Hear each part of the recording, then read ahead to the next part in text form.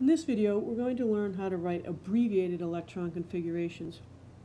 Although a complete electron configuration gives you a little bit more information, an abbreviated electron configuration generally gives you all the information you need to know.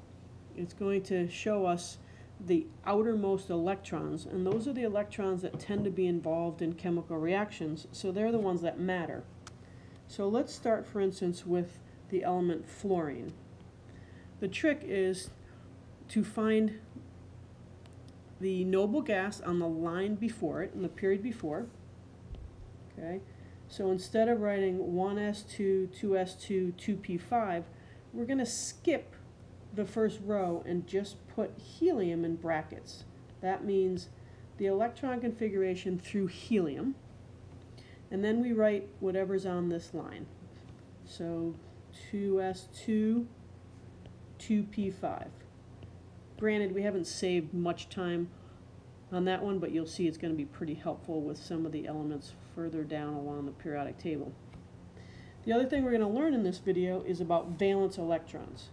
Now, valence electrons are the electrons in the highest occupied energy level.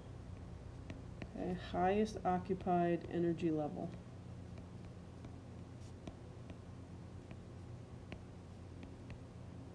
Okay, and again, those are called valence electrons. They're the ones that matter. They're the ones that are involved in all the chemical reactions.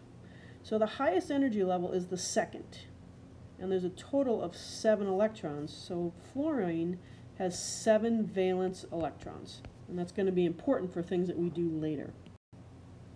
So let's try calcium. Again, find the noble gas in the period before.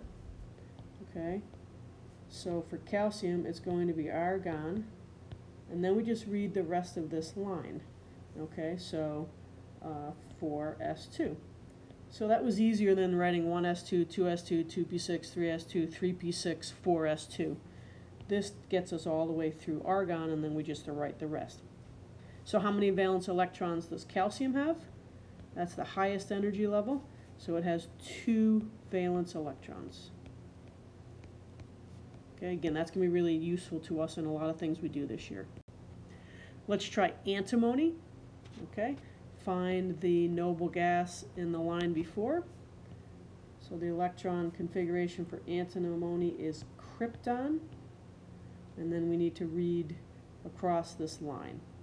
So 1, 2, 3, 4, 5 S2, and then we've got the D's, 4D10, and then we're back to the 5s, 5P1, 2, 3. So that's the abbreviated electron configuration for antimony. Now again, how many valence electrons does it have? Well, this is the highest energy level, the 5th, not the 4th. So it has a total of 5 valence electrons. Okay. It's not that these electrons aren't important, they're just not valence electrons, so they don't generally take place in chemical reactions. So manganese, why don't you stop the video and see if you can write manganese, the abbreviated configuration, and how many valence electrons it has. So hopefully you did that, and if you didn't, you really should. So argon, okay, and then 4s2, 3d, 1, 2, 3, 4, 5. And again, that's the highest energy level, so it has 2 valence electrons. Xenon, I put that there because when we do xenon, you can't just write xenon, okay? That doesn't work. So you got to go the noble gas before, krypton, okay, and then 5s2, 4d10, right, and then 5p6, 8 valence electrons. Okay, please stop the video and try astatine on your own. Again, I hope you stop the video, because if not, all you're doing is watching me work instead of taking a chance to get your own practice in, okay? So astatine is going to be xenon, right? And then 1, 2, 3, 4, 5, 6. 6 s2. So don't forget the 6.